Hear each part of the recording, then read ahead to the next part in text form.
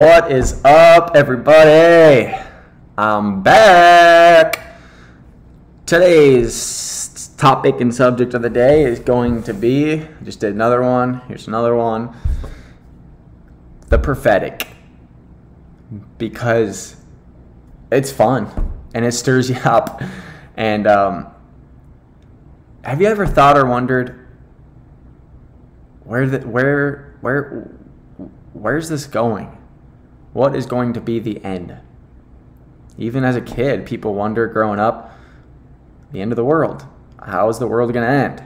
Is it going to be a natural disaster, a meteor, a flood? Is it going to be war? Are people going to kill people so much to extinction? Is it going to be a disease, pestilence? How is the world going to end? A black hole in the sky? I'm here to tell you, none of that will happen. I used to be afraid, as a kid, you just kind of wonder, oh boy, what if we all just die?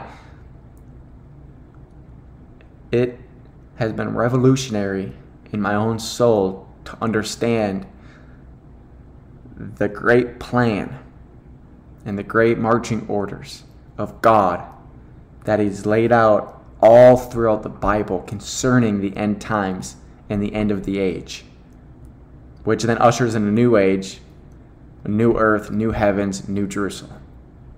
And that is where it's going. Yeah, there will be wars. That's the thing. We're right. Humans are right. We look at all these things that potentially could happen and could end the world. And a lot of them will. They just won't end the world. There's going to be wars. There's going to be rumors of wars. There will be disease and pestilences. There will be natural disasters, major natural disasters, Matthew 24.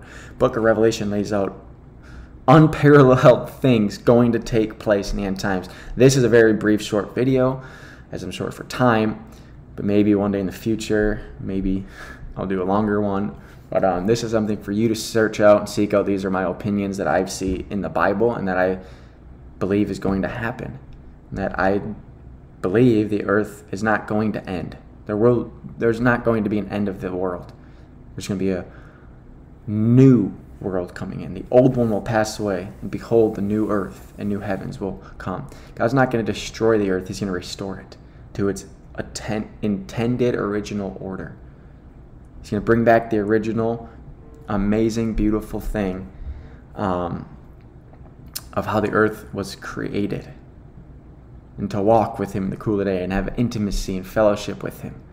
And the prophetic is that He's going to come back one day, and there's so much to that. There's so many implications, things happening. You could go on and on. Mike Bickle's done 3 years just intensely focused on CBET, Center of Biblical End Time Studies, plus how many more decades before that, and he's doing it all again. And it's so deep, and there's so much to it. And I'm excited. Prophetic's exciting. I gotta go. Wish I could talk more.